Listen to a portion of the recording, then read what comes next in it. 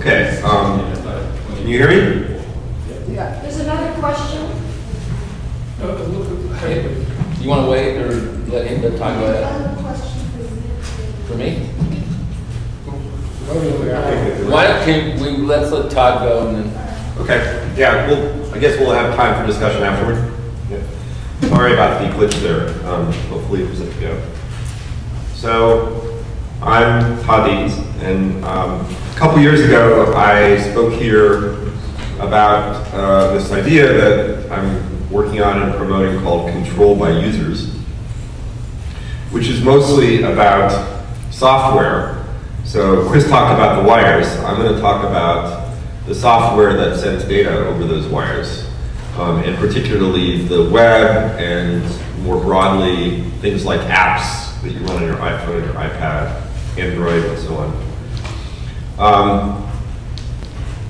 We've been thinking about this for quite a while now, and I want to kind of give some historical perspective and talk about some lessons, some bright spots, and some challenges that we're facing, and try to find out what you all think about the prospects for building the kind of system that our speakers this morning from Turkey talked about, that would really support labor, grassroots activism, and user control. So we'll talk about that.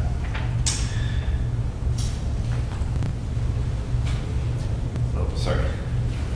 All right, so going back, this is kind of a historical slide. In software, we talk about switching.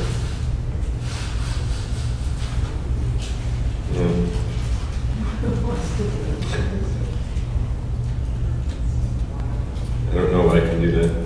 I'm going to hold that and see if I can make it stay. So historically, we talk about two broad paradigms for the way that software is provided to users. So those two guys on the left are Steve Jobs and Bill Gates in their young days. They really represent, in this history, the development of proprietary software, which is characterized by the use of copyright in a proprietary way to restrict, protect, and prevent people from modifying software, from knowing exactly what the code is that controls it, and also through patents to prevent people from using ideas that someone else may have thought about and patented. And regardless of whether the idea was particularly novel or really original to the person who patented it.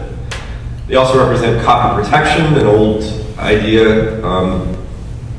Goes back about 30 years of trying to, with technology, prevent people from sharing software. And end-user license agreements, which are the legal documents that we sign when we use software that's provided usually in this proprietary way. And it includes things like the user agreements on sites like Facebook, as well as the EULA licenses that you get with software like Microsoft Word. On the other side, we have Linus Torvalds and Richard Stallman, who we heard Stallman this morning, a legendary figure in this world. That represents what we call free software. That's Richard's term. Sorry. Keep doing that. Oh boy. It's on some kind of automatic script here.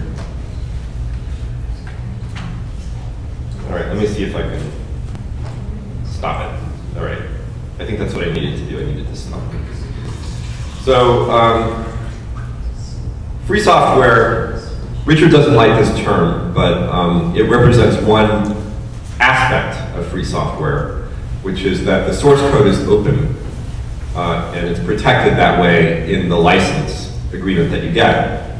It just means you can read it and you can modify it. So you can get a copy of it if you are distributed a piece of the software. And there are licenses that give you also access to the source code if you just use software over a network, which is a more recent innovation called the Affero clause. There's also a copyleft clause that exists in the new general public license, which doesn't exist in all open software. So that's why Richard doesn't like this term open software. The copyleft provision uses copyright in order to demand of anybody who modifies software that's released under a free software general public license to share back their modifications, so that no one can take the work of others, make some proprietary extension of it, and then make that proprietary. You have to share if you got the benefit of work that other people have done. That's Richard's idea. And it also includes this idea that there's no warranty. So you get to freely modify the software by your user, but there's generally no promise provided by the people who wrote the code. You do it at your own risk. That's part of the culture of free software.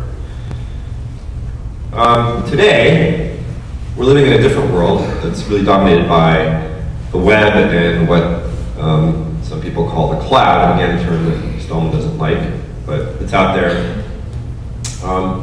And the dominant figures in this world on these two sides that correspond to the earlier era are on the left side. We have Sergey Brin and Larry Page from Google, Mark Zuckerberg from Facebook, that represent a commercial proprietary model for control of the social web or the social internet. On the right we have Jimmy Wales, who's the head of the Wikimedia Foundation and Wikipedia, who, at least through those organs, I think represents a much more free, user-oriented experience in the social web. But we don't really have anything corresponding to Mark Zuckerberg in that world yet. Nothing that has taken hold of social media in the free and open world that would correspond to Facebook or LinkedIn or these tools that people use. In addition, we have a new phenomenon that's brought about by the app world on devices like iPhones, iPads, and other smartphones and so on, which is particularly in the Apple sphere, an approval filter that exists for anything that's distributed through the App Store. This is the icon for the App Store on the iPhone and iPad. And that filter, instead of the old paradigm in which it's presumed if you're a user, say, of Facebook or Google Plus or any of these services where you can put up a website and a profile, that you put it up there, or YouTube, you put your content up there, and it's presumed to be okay. So you do it, and there may be some filtering going on, but for the most part, they don't make a complex decision about whether you can put your content on there. If somebody complains, though, or if they decide because of their own procedures that you've violated something or they don't like you, then they can get rid of your content. This approval filter idea, though, is everything goes through review before it ever gets distributed. So if you want to put an app out to the world in the App Store, in the iPhone or iPad, then it has to be approved by Apple, and they can approve or disapprove anything they want. So there have been some famous examples of this. The one that I care about the most right now is the Drones Plus app, which, how many of you have heard of that? This is, see a few. More would if it were available. Unfortunately, it was not approved. It's not allowed by Apple. Drones Plus is an app, works perfectly well, and you can see what it looks like on an iPhone here. It's an application that allows you to see when drone attacks, robotic warfare attacks have killed people in other countries. These are attacks by the US. These are attacks by taxpayer dollars at work. So it really seems like a useful, pro-social, political tool that we all should have access to this information. Apple rejected it on the justification that it is crude and objectionable. To which my favorite reply on a blog that discussed this was, well, at least they still have fart apps. I don't know if any of you have downloaded a fart app. It's just an app that sits on your phone that when you press a button, farts. All the major platforms, mobile platforms, have fart apps, and the reason is that they're very profitable. There are people making $10,000 a day through fart apps. But that's not crude and objectionable enough, I guess. However, this app, the Drones Plus app, is. So that's an additional level of control that's been taken away, not just from users, but from content providers in the paradigm of approved content.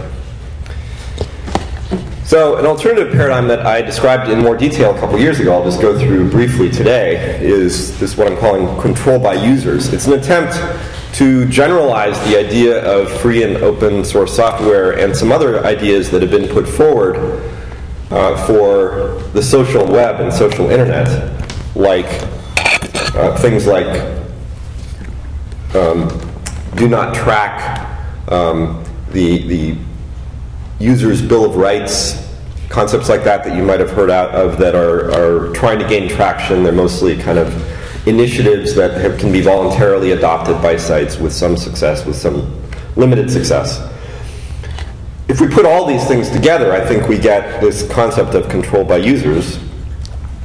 And just to give some examples to motivate it, sorry, we're back to having to do this again. Consider these. So imagine that you want to know how your data are being collected and used, or you want to know what data are stored about you by third parties. You want to control the privacy of your data in a way that you can understand. To control whether data are publicly searchable. You want the freedom to move your data to a different host or platform if you don't like the provider that you have. You want that to be at least possible without an overwhelming amount of difficulty. You want the freedom to move, to control who can read or edit your data, to be able to edit or delete the data that you have created, to know if you want how a platform works, to be able to install, use, and modify the software underlying that platform, and to have the design of the platform reflect your need. So all those set of desires add up to a set of principles which I defined in greater detail 2 years ago, in which I'll give you a link online for more details. But it comes down to about 6 different ideas. Being able to control privacy, data portability, which is this idea of being able to have your data be separate from the place where it's stored and have you be able to move it to a different host, and also to be accessed as it's on that host from different places without interruption, without having to provide authentication that you don't know how to provide, for example. Creative control, things like the Creative Commons license help protect that for the users who create content.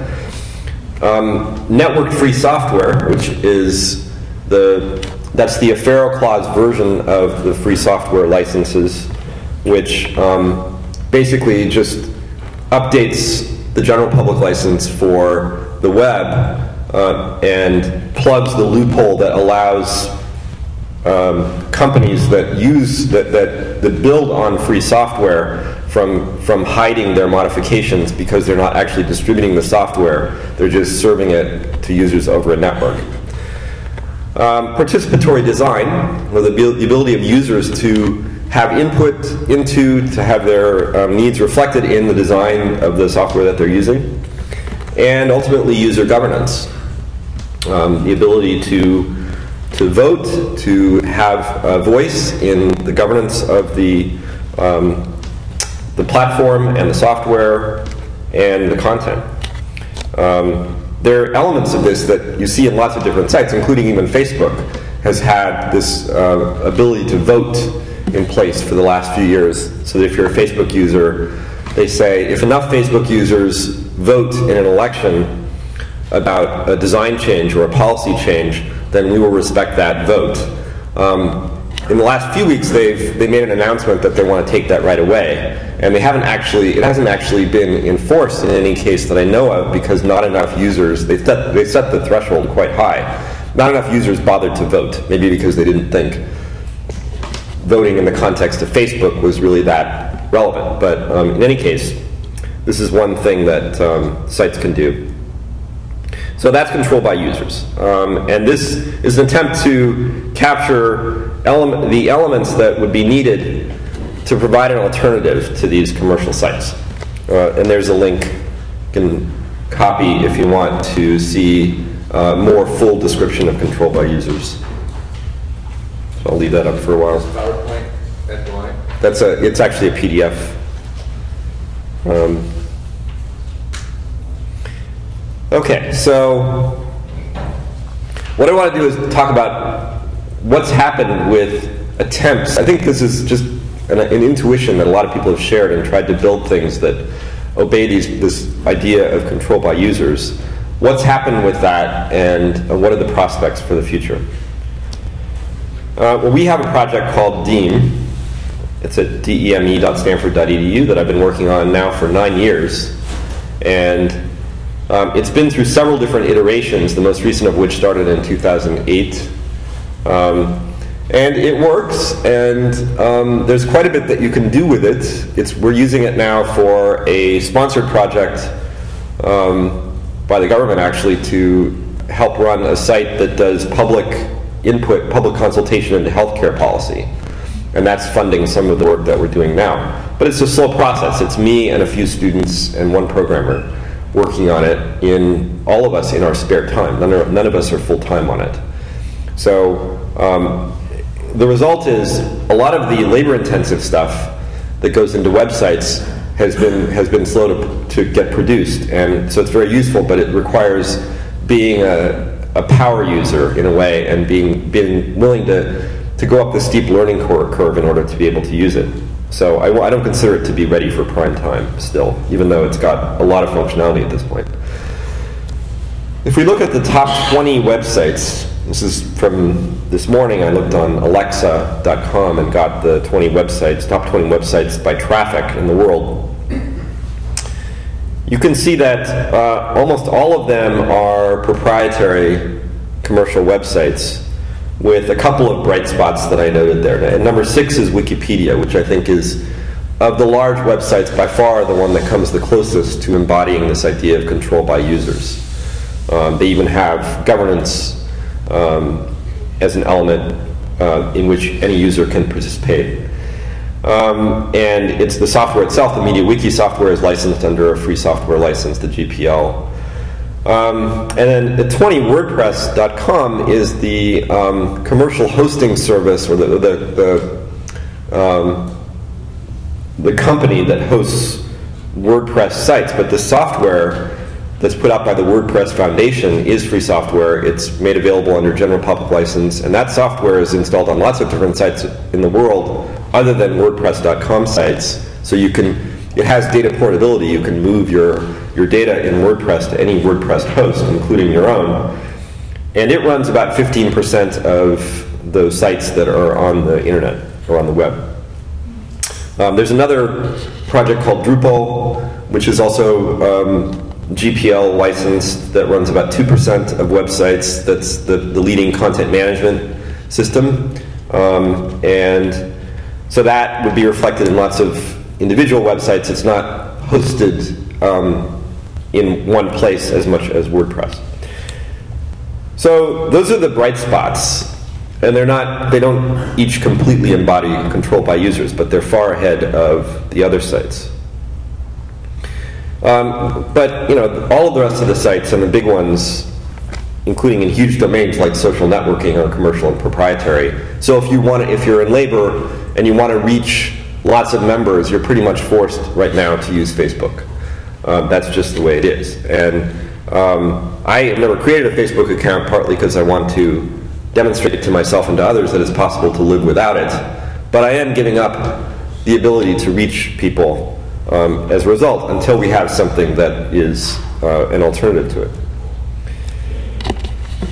There are some notable efforts to provide alternatives that I recommend checking out.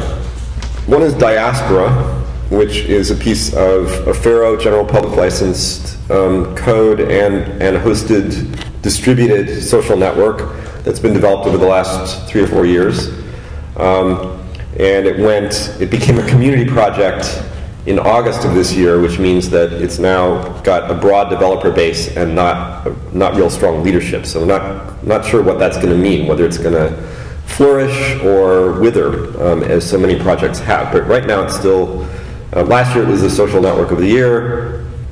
Lots of people have joined it, and still viable, I think. Z Social comes out of the Z Communications group. It was an attempt to provide something that's specifically geared toward organizing. And you can use it with an existing Facebook account. You can log into it with Facebook. You can also create an account there if you don't have Facebook.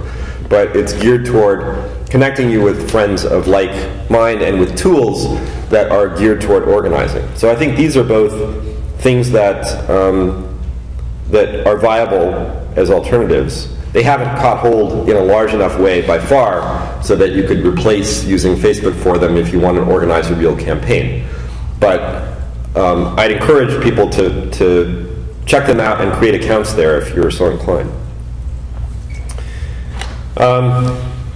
So one of the barriers, one of the problems, one of them is that 10 years ago, people didn't care as much as they do now about visual design. So this is the design of Craigslist circa about 2000. 10 years ago, Craigslist was still the top social media site. And Craig Newmark wrote a lot of the original software himself, and by his own admission, he has no talent for visual design. Right? So people were willing to use it anyway because it was useful, and it was simple enough so that people could figure out how to use it. Over time, though, what's happened is we now have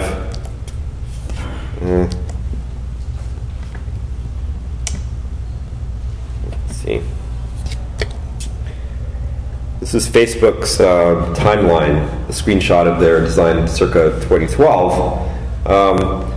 And it's obviously visually much more complex. There's a lot that's been put into this, but this reflects the fact that Facebook has 2,000 engineers working there. So to produce a website, which is just a 2D thing that you see on a screen, just like Craigslist, which originally was created by one person, it now takes over 1,000 programmers. So that's a big barrier to, and those people are working full time. Many of them are working, 12-hour days a lot of the time. They're being rewarded for it a lot, to be sure, at Facebook, but it's very hard to compete with that if you're a grassroots project that isn't making your software specialists into millionaires.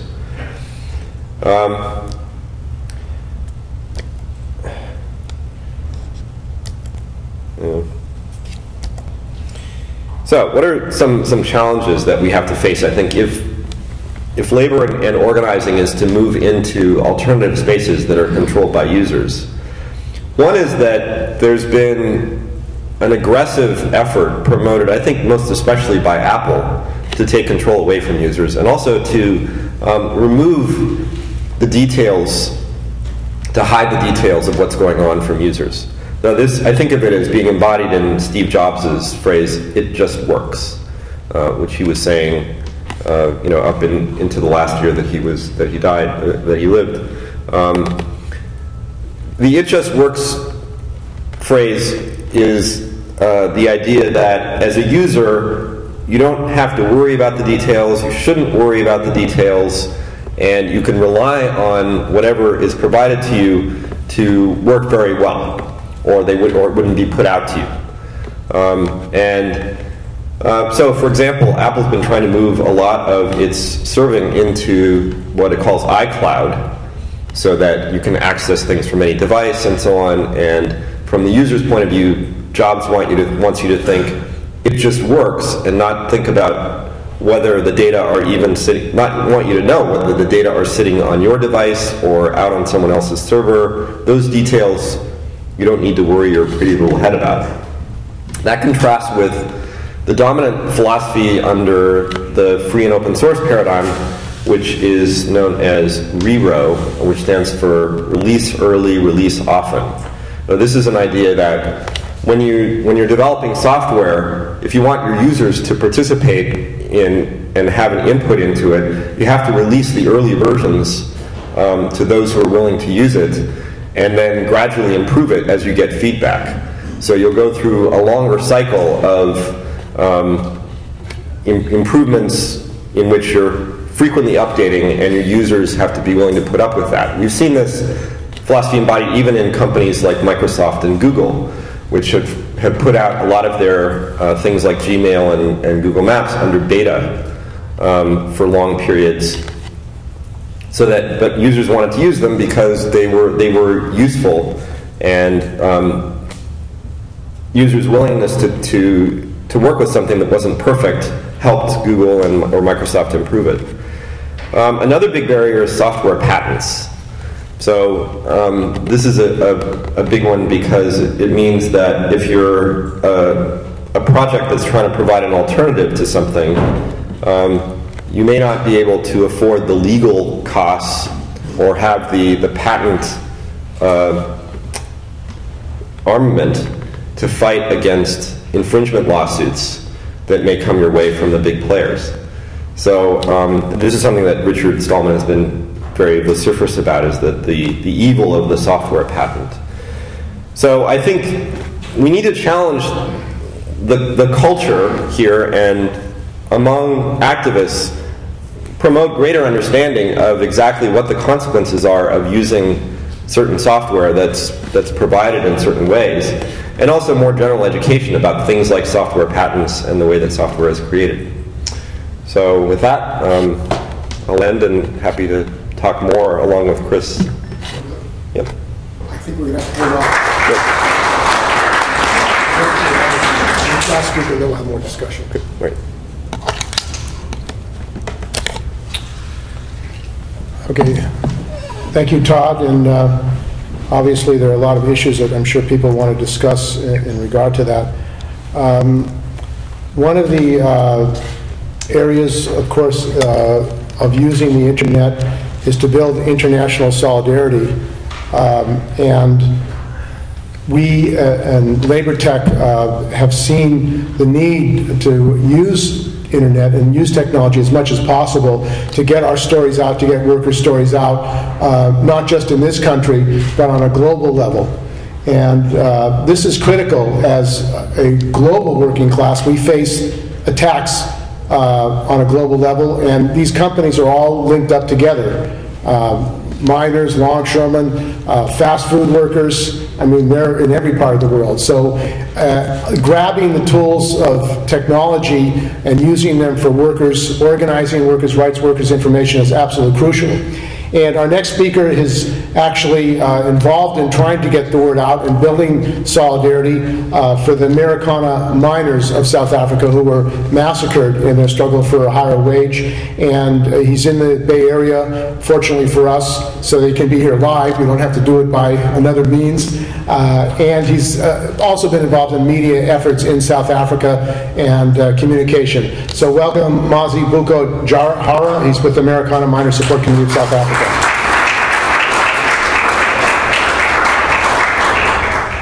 Let me get the... No, I won't use it.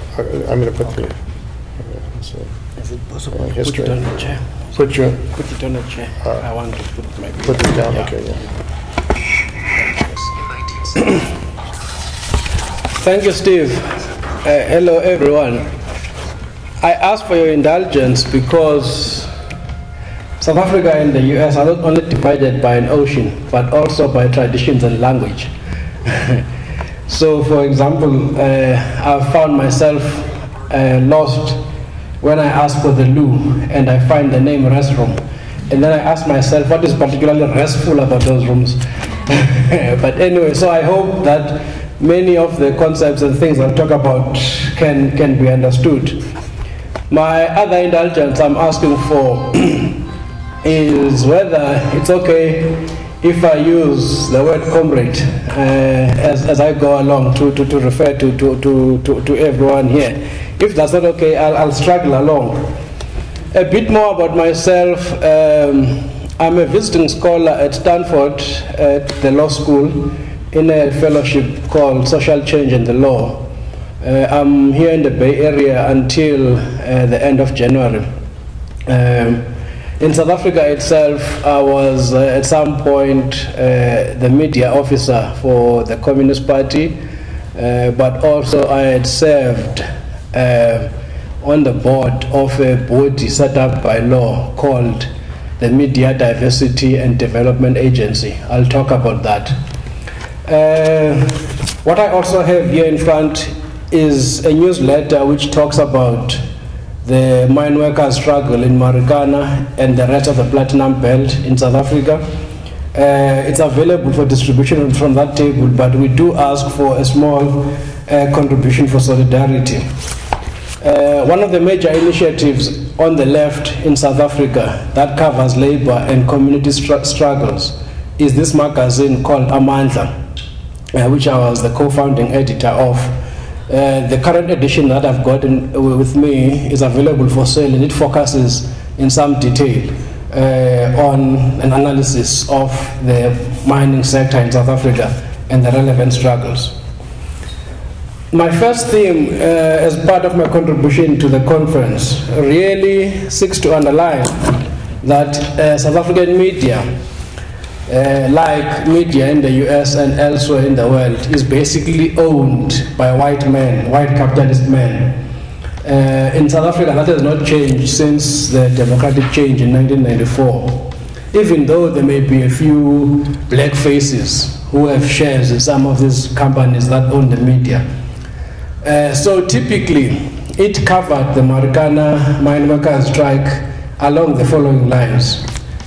Those workers were stupid, backward, superstitious Africans when they went to that mine and used some muti, some herbs, to believe that they can strengthen themselves and not to be shot and killed by bullets. I mean, that's completely stereotypical colonial kind of prejudices, which would, for example, not be applied to soldiers who pray before they go to war and so on.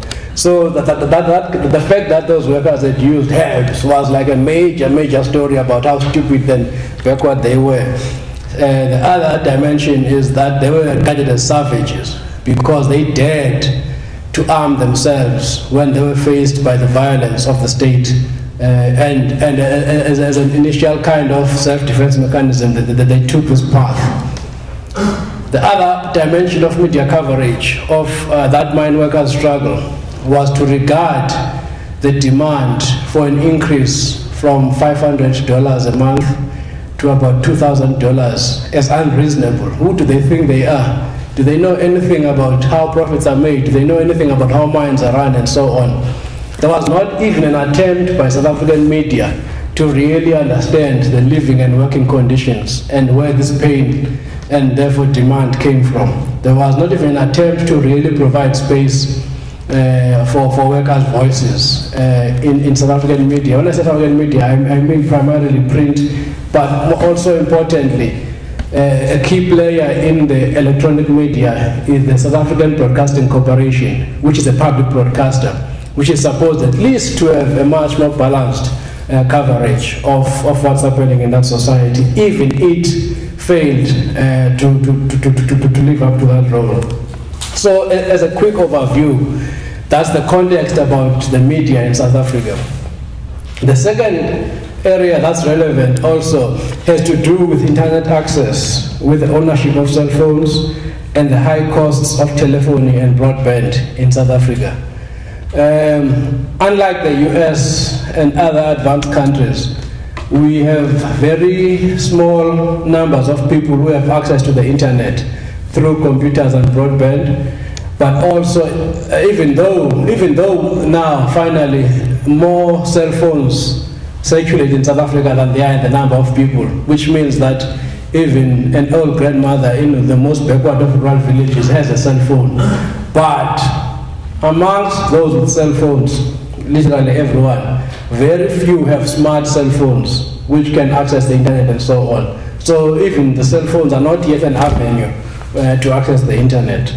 There's a strange structure in South Africa which makes the cost of telephony and broadband quite expensive.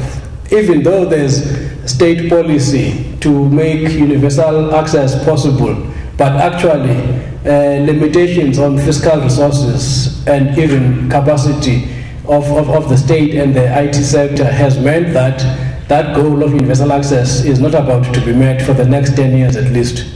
So that's another important component of understanding the media landscape in South Africa.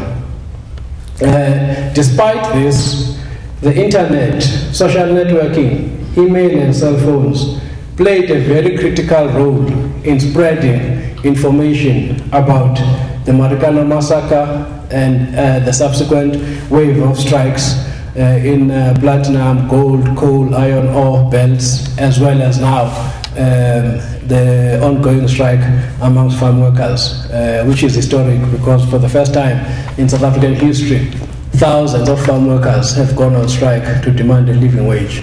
So despite the ownership of the media by a small elite that's unaccountable, and despite the lack of access through the internet and cell phones, there has actually been a very significant use. And so, for example, we started Amandla in 2006.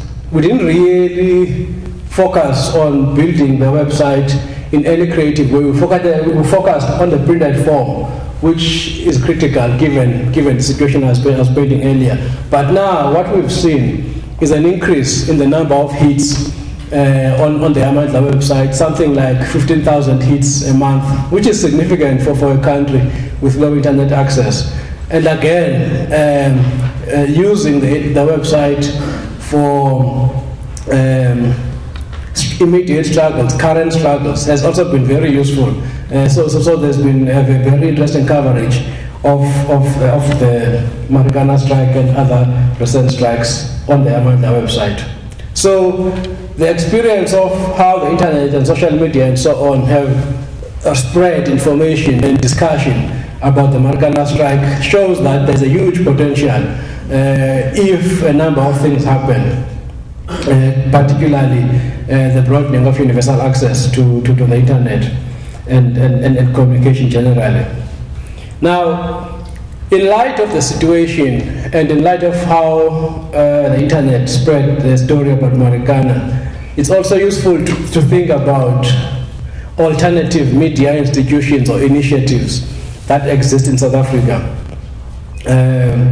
There are a number of them which are web-based, but for the reasons already mentioned, access is limited. I've already mentioned Amandla. In addition to Amandla, there is a very important initiative called the Workers' World Media, which I understand the director of spoke at the beginning of the conference via Skype.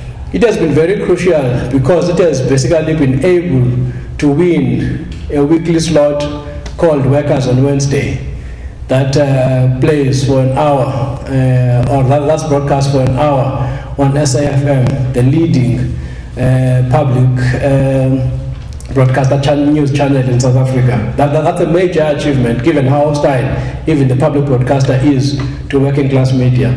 The second thing that the Workers' World Media have done has been to initiate what they call labor media collectives, so that in local areas what you have are organized groups of workers and trade unions who will tie up and link up with community media activists and other media people who are sympathetic to working class struggles to then work out the production of content for local community radio stations in particular, and hopefully later on for local community newspapers. This has been important in a number of centers: Johannesburg, Cape Town, Durban and Port Elizabeth, but this must still grow with labor media collectives. Of course, you've got trade union websites and a few other sites of fairly progressive NGOs and some kind of community social movements.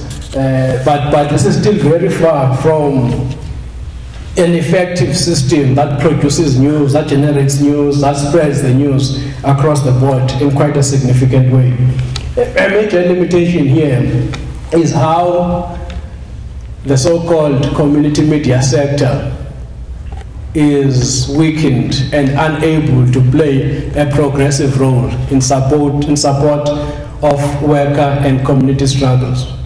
Since 1994, when democracy was introduced, the community media sector grew in terms of the numbers of radio stations, the numbers of newspapers, and now about 3 community TV stations. The biggest problem it faced was skills, but also financing, funding. So through its efforts, the Media Development and Diversity Agency was established basically through legislation. The original argument from community media activists was that the Media Development and Diversity Agency, the MDDA, should be funded on the basis of a levy that's imposed on print and electronic media, mainstream commercial print and electronic media. A levy then that would ensure that there is almost a permanent fund, a permanent public fund, which then would be controlled and be accountable to Parliament. It was supposed to be a statutory body that's got a board that's appointed through a parliamentary process, and then that board would be renewed through such a process on an ongoing basis. And it would then not only fund community media, but it would also play a strategic role in monitoring the diversification of the media, as well as the development of the media, insofar as it comes close to approximating access to the right to information and so on. That framework was not fully achieved because government compromised with mainstream commercial media when it opted not to impose a levy, but to reach an agreement which basically established a system of voluntary contributions. To be fair to capitalist media, they've paid these voluntary contributions since the MDDA was established in about 2003. However, the fact that these voluntary contributions means that the amount of funding that's received from commercial voluntary contributions is limited compared to what it would have been if it was a compulsory levy. The second problem the MDDA faces is that it's really not able to play a critical strategic role to really put pressure on trends in media diversification, in media development. So it has not even produced significant reports that tell us what's happening in this regard, partly because of the funding crisis. It can only do so much, and it is forced to push most of its funds, to limited funds, to finance community media. It could have had a significant research program, it could have had a significant program to enable community media to be able to push for more changes. The third problem, maybe not necessarily of the MDDA's own doing, is the fact that at the local level, community media is under pressure from the state and from commercial media. Commercial media in South Africa has what it calls community media, which is different from the community media I've been talking about. So for example, in a city like San Francisco, the San Francisco Chronicle would be owned by whatever company, a group of companies.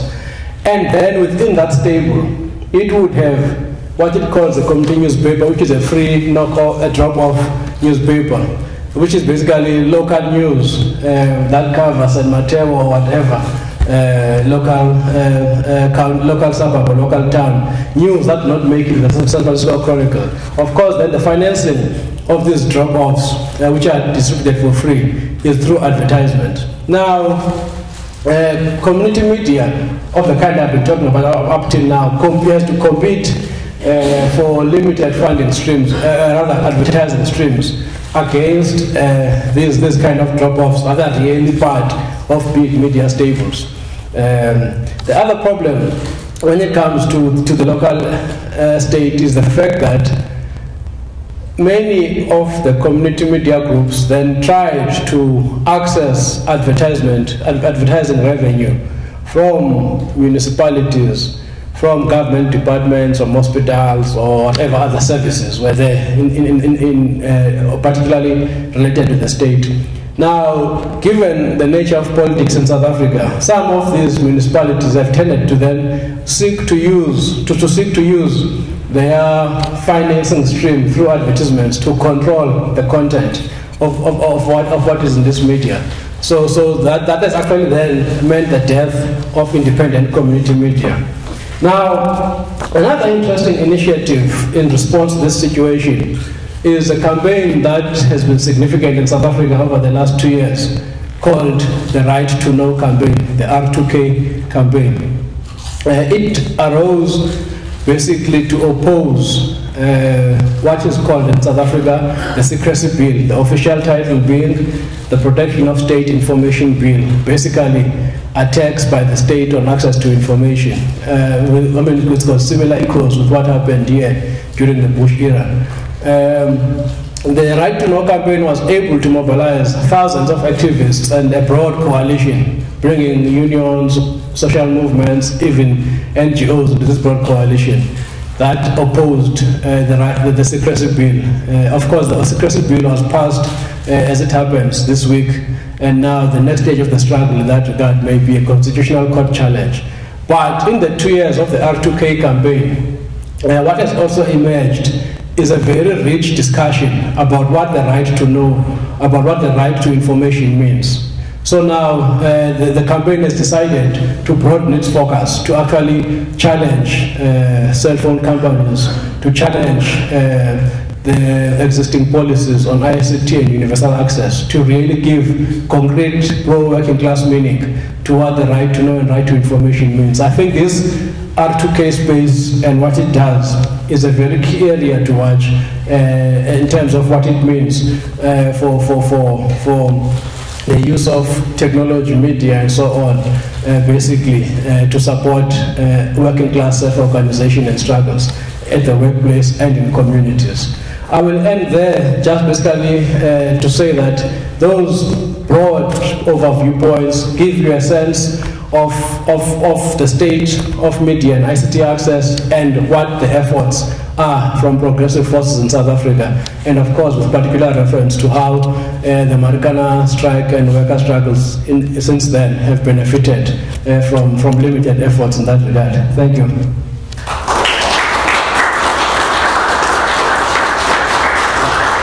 Thank you, Mazi. So we have some time for some questions or comments. If Mike, you want to take the mic? Mike, if you want to take the mic. My question is a legal one. When legal activists in the 60s and 70s took on television, jurisdiction and pleadings in practice were clearly defined by APA, regular procedures, FCC, and other hearings. This is different. This is global, as Steve mentioned. This requires outer space assets like satellite transmission. This is something that requires treaty resolution. Can you describe to us any movement toward accomplishing a global treaty? We saw this week a global remedy granted in favor of Palestine against the dominant powers, so we think that might be the best way to go. Can you comment on that? Thank you. Well, the ITU is meeting in Doha, and no, I really can't comment on that. I don't know what the regulatory levers are there. Actually, I was going to ask Todd, speaking of regulatory levers, where are the action points to get to the sort of community software that you talk about? Well, there's legislation people are talking about in Congress about that would protect users' rights about knowing when they're being tracked. That's one example. All this is quite limited, and it's also piecemeal. So that's one of the ideas I was trying to get at was we need a general concept like control by users to unify a lot of concepts that have been really pursued separately, like free software, do not track, the Bill of Rights for users of proprietary websites, and so on. But so I'm not, unfortunately, I can't speak speak up to the minute about what's happening in the legal realm because I'm not following it that closely. There may be someone else here who does. Yeah, probably Dorothy is a good person to talk about that. Whilst Dorothy is coming up, I just have a small point. I do not know what's happening, but I think the challenge for a group like this, for people working with media and communities and unions, is whether there is space to take forward a fight around information and communication as an international public good.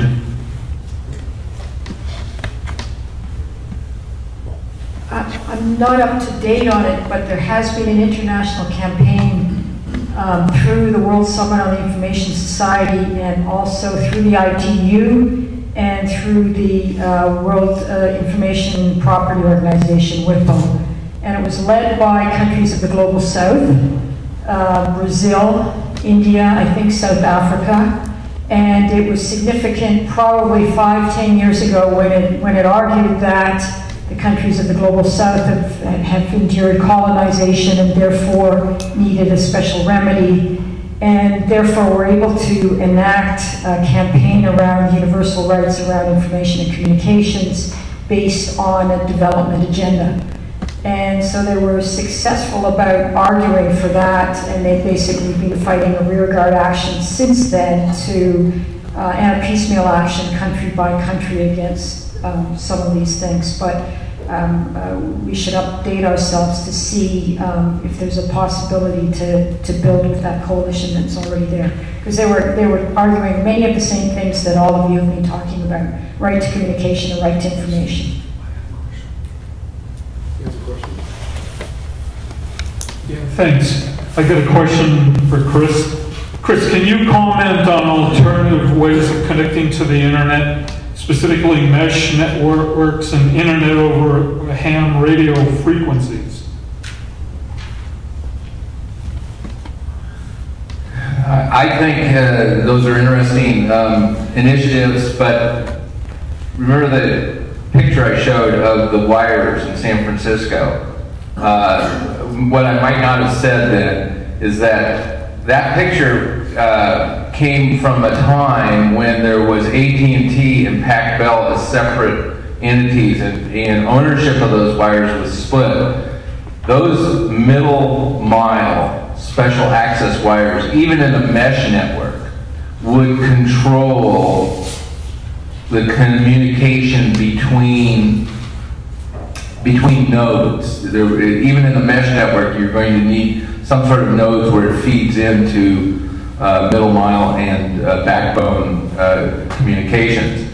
So there's that aspect of it. They still, the incumbent carriers still control that middle mile architecture.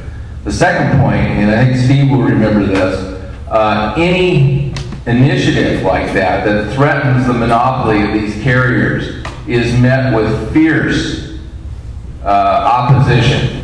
And the banner example of that here in San Francisco was Tom Amiano's plan to put fiber in the sewer. His plan was anytime the city opened up a street to put in sewer, they would put in a conduit and some dark fiber. Dark fiber itself is not that expensive. Conduit is not that expensive. The expense is digging up the streets. AT&T went to Sacramento. The plan died. The incumbent carriers have fought municipal broadband across the country. This is a tragedy. If you live in the Mission District, we've had a sewer rebuild for the last 2 to 3 years. Sewer pipes stacked up, Valencia, Cesar Chavez closed down while they put these pipes in. We could have had a first-class broadband network in that area, first-class fiber network, but it didn't happen. So while mesh network from a theoretical point of view is great, you've still got the middle mile architecture problem and you've got the political problem. Yeah, I think one of the things that has to be addressed is the question of municipalization, public control of the communication tools. And as Chris pointed out, It is possible to have municipal Wi-Fi in the counties in the United States that have municipal Wi-Fi.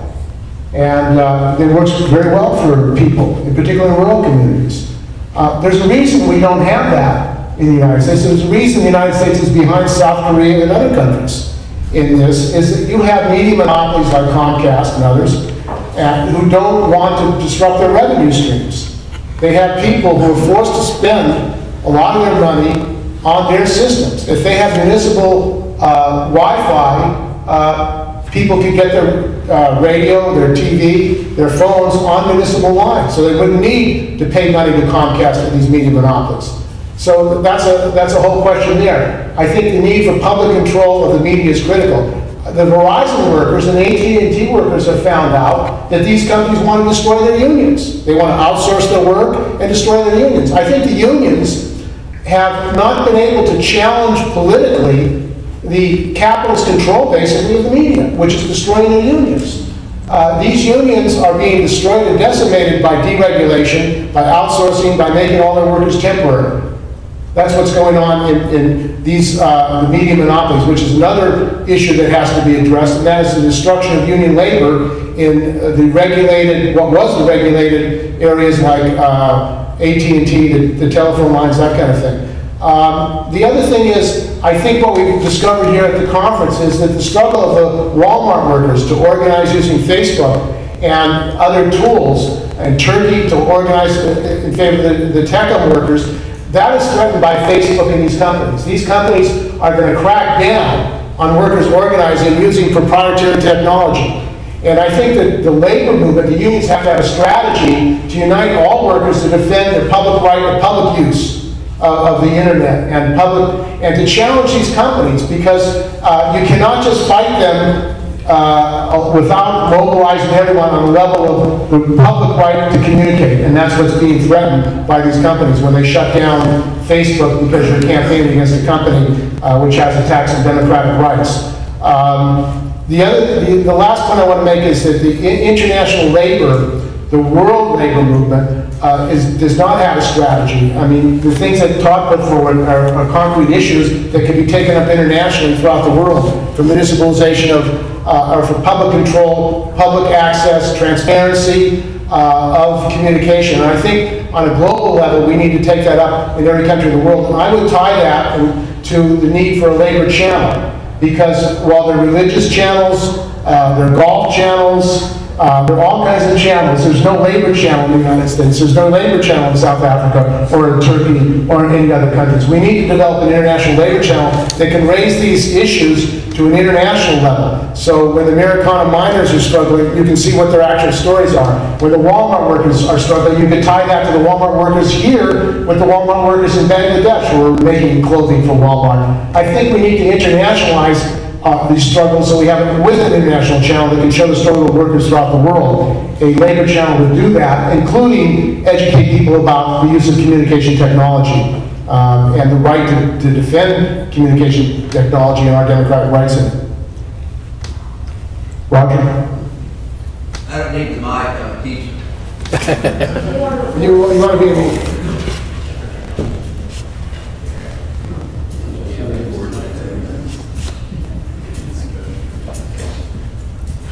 I'd like to raise a point I raised this morning. First of all, human ingenuity is astounding, and I think we have some very good minds who are dedicated to the people, to the struggle of the people. I also recognize that there are people who have very good skills who are making a lot of money by destroying our communication system that can liberate people, and I have the impression that this battle is being waged all over the world, and I have the impression that we may be winning more in Korea than in many other countries. But I would like to know from our good technical minds here how we can do a better job of reopening communication once it's been shut down. As in the case of Syria recently, and there are so many cases where when people are successful in organizing, our communication system is shut down by people who have the technological skills to do that, and they can make, and they're basically renegades who are working against the interest of the people. So if some of you have ideas of how our side can do a better job with our technological brilliance, I'd like to hear that. Thank you. There is ham radio. I mean, that's another thing that has been used, internet on ham radio. So that is one tool that can be used, and so far has not been able to be controlled. But of course, that has a limited audience. I mean, the other thing about community access or low FM, low power stations is, and this is the Pacific network, that's another issue, and that is one station could broadcast, and that could be carried by stations all over the world. So you could have a station in Marikana or a station in a particular area, and that could be carried worldwide. So that's a way of developing that. There's another aspect which I didn't bring up, and that is labor applications. Workers Independent News, WINS, is trying to develop a labor application. And the labor app would allow people to go to that labor app and then get radio or TV programs throughout the world. So it would facilitate people getting labor information on the internet as a labor app. So that's being worked on by WINS. And we're going to try to get support of the unions in the United States to support that, because there are labor programs that exist in New York, in Chicago, in many places in Atlanta, all over the country, but they're all divided up, and they're not, people don't have access to them easily. So we have to make this user friendly, and we have to make these programs available, and that would move us closer to the step of a labor channel. So Steve. To the power transition of the.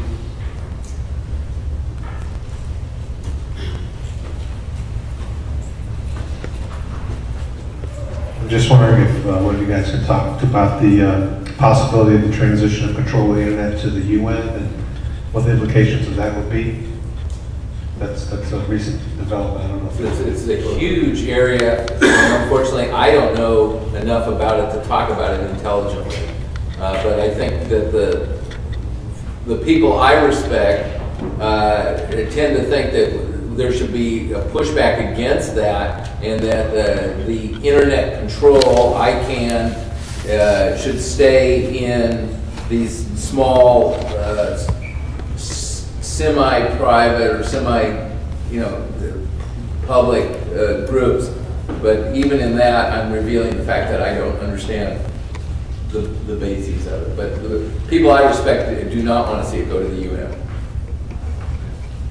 Yeah, and I mean, as far as communication, obviously deregulation, which is a policy of the United States government, capitalism, is to deregulate, is taking place on an international level. The IMF, the World Bank, these trade agreements, TPP, Trans-Pacific Partnership, all these trade agreements globally are aimed at deregulating everything, to allow the destruction of public utilities, public services, and public control of the media.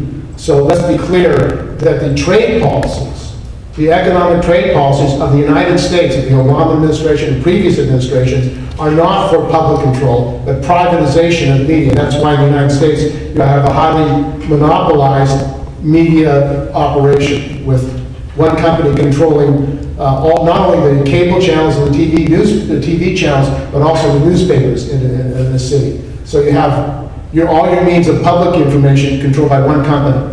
And that's been supported and further led to not only the monopolization of media and communication, but also the destruction of local news and information. Journalists have been attacked. We're going to get into that tomorrow, in the session tomorrow on journalists. But thousands and thousands of journalists have lost their jobs with this monopolization of the media, where you have one company control and they just liquidate, get rid of the local journalists, so you have more local news and information. It's gone. With the monopolization of the media.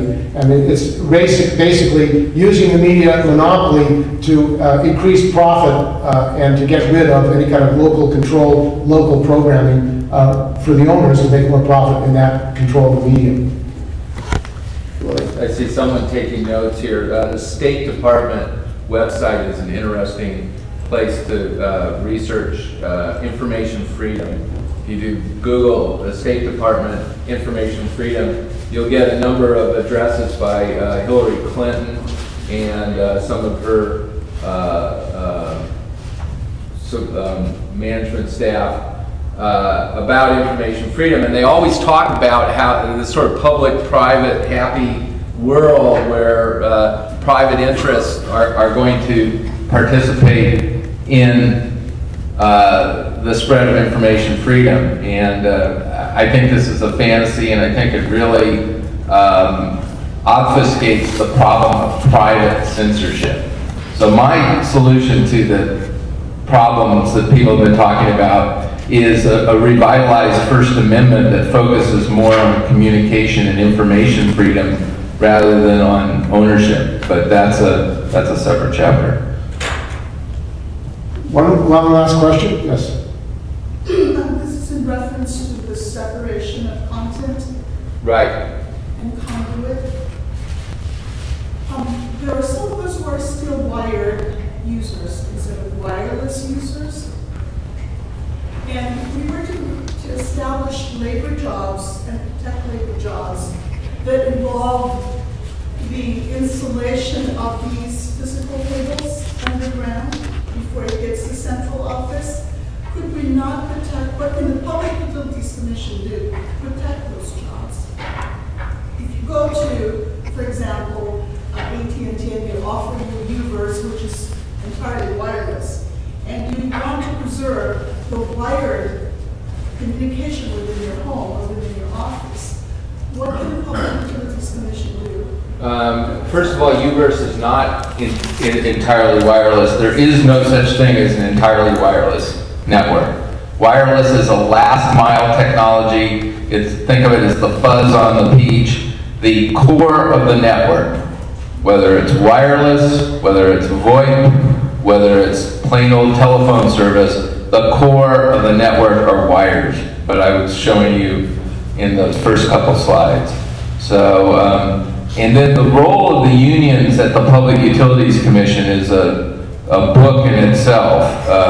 CWA at times has been on the right side of the issues, and at times has been a very counterproductive force at the Public Utilities Commission. Okay, well, I want to thank you all. Thank our panelists for their presentation. And now we're